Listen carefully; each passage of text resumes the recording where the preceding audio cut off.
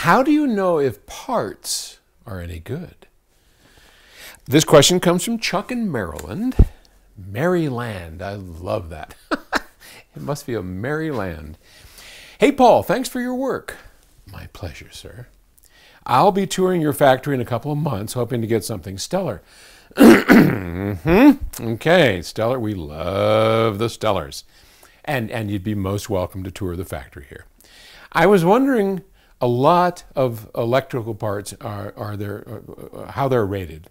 If they're dead on to -5 or -10%, or how you can get a device to exact specs. If the parts aren't exact, I can't imagine going through and measuring every single resistor, wire, tracer, capacitor to make sure they are up to spec.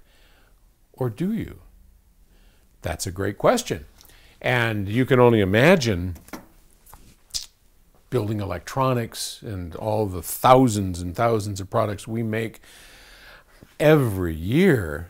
How many thousands and thousands of individual parts go within each of those products, right? There's a lot of them. So how does one know if each of those parts? Well, you touched on it in the first place. We buy parts that are pre-selected for their tolerance. So all of our parts are either 1%, maybe sometimes 0.1%, that we buy from the manufacturer, and they rate them and they grade them, just kind of like the same way they do eggs or anything else. I mean, they're kind of graded. Here, you know, these are 1%, these are 0.1%, et cetera, et cetera. So we do all of that. But that's only the beginning. So this room is something that, Chuck, if you show up, I will personally make sure you get to see this room. Just remind us when you come for your tour. But normally on your tour of PS Audio, you don't get to see this room. This is all behind lock and key, and it's a very large space. I'm only showing you part of it here. And in this room is, and it's under lock and key, because this is where all the parts come for incoming inspection. And there's everything here from, oh gosh, you know, cables and I mean, you can only imagine all the stuff that has to go into this. Little cables, big cables, circuit boards, modules. These are all ESD, electrostatic discharge bags. So here's a, what is that? That's an input board for Ethernet.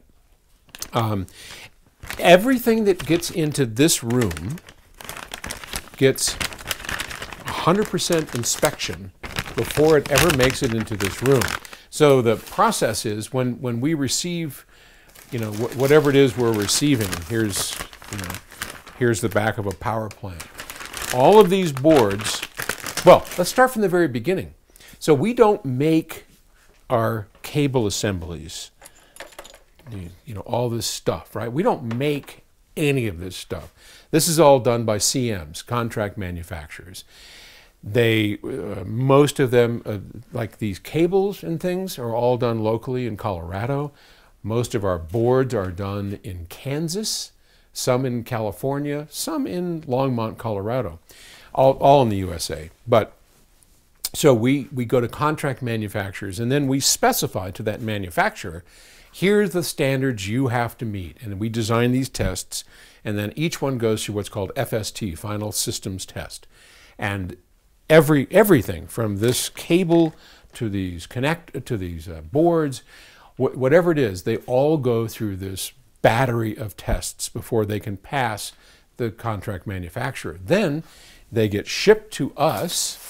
Well, I don't know where this one came from, but come into our dock, and they sit out there, and then they are taken into another room, and each of those is then re-inspected by our team from chassis to boards, and we run them through tests and make sure they all pass our tests, and that, you know, fox in the hen house, that these guys aren't cheating. And for the most part, they're not, because they just, if they are, they get sent back and they have, you know, we get a refund.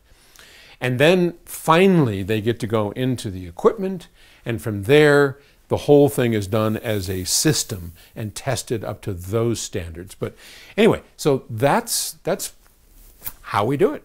We bring it into this special room, and everything is stored and kept, and then they're put into kits, and then the kits go out onto the floor, and then they're manufactured, and then they get tested.